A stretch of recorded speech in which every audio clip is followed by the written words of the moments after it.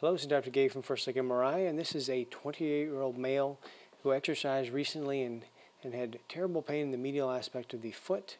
And over here we see a marker that has been placed over the site of clinical concern. And this is the abductor hallucis muscle here along the medial aspect of the foot. Here's the lateral side. And on the lateral side we can see what a normal muscle should look like. It should look nice and dark like this.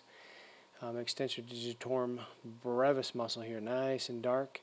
But look how bright this is in contrast. So severely edematous, diffusely expanded abductor hallucis muscle in this patient who has done recent exercise. So this is an example of exertional compartment syndrome. They exercise, the muscle swells, and it swells so much that the pressure goes up and it cuts off its own blood supply, and it can cause muscular damage and neurological damage. So this is something that they may need to have a fasciotomy on emergently and relieve that pressure. Now we can see this on a couple other views. This is a T2 weighted fat sat sequence, and we should be able to see this right here. There it is. There's that abductor hallucis muscle belly, diffusely expanded. There's a central tendon. And if we look on the coronal image, we should see it again.